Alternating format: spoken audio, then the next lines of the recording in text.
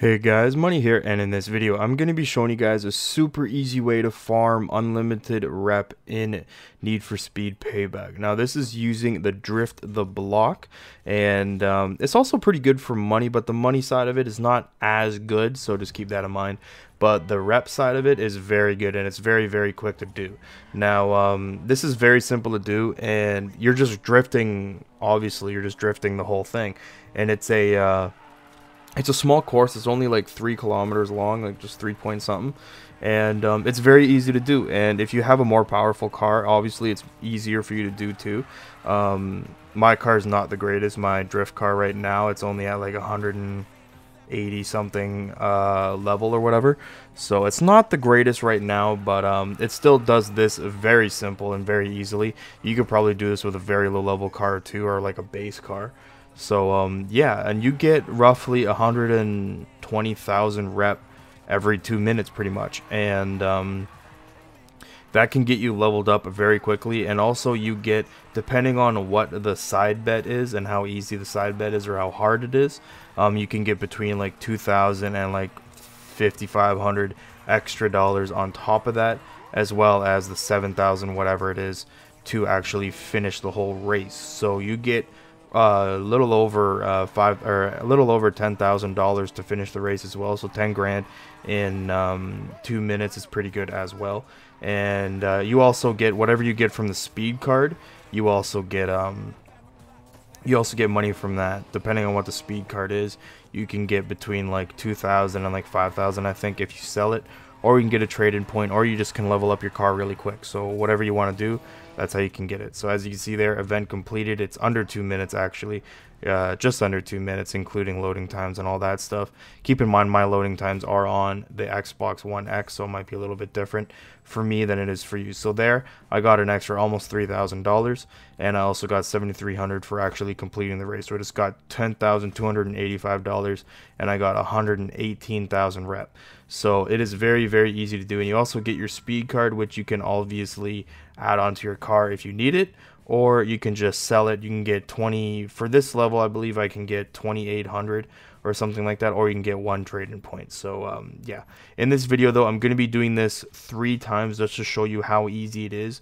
This one, the avoid coming off the road, it's very weird because I definitely came off the road in this video, but it actually didn't count it, and I still completed the side bet, which is good. So I got an extra like 5-something thousand. But here are the points that you need: 68,000 to actually complete it. That's very easy to hit, and I think you get a little bit of a rep boost if you complete the auto log on the right hand side. If you beat that score, I think you get a rep boost, but I'm not 100% sure on that. But this one, like I said, is very easy to do.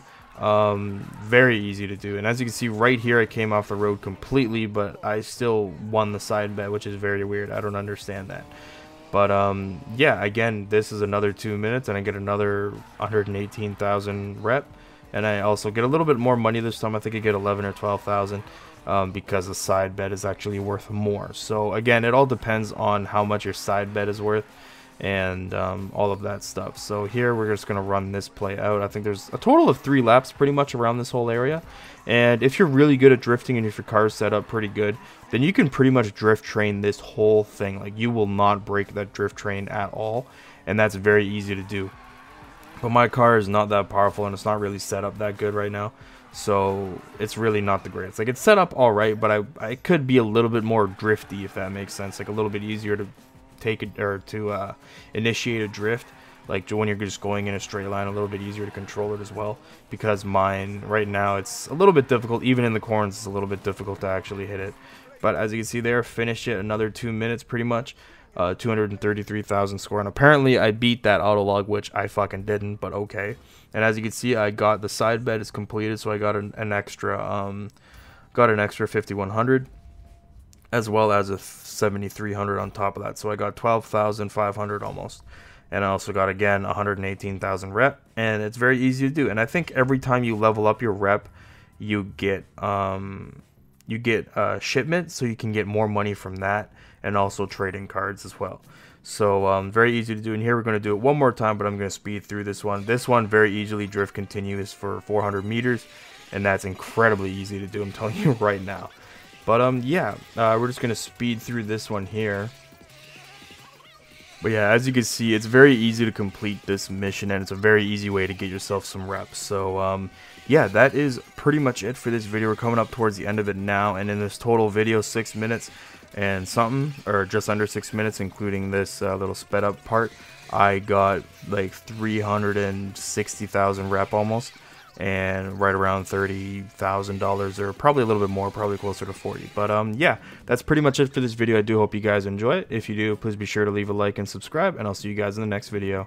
Peace.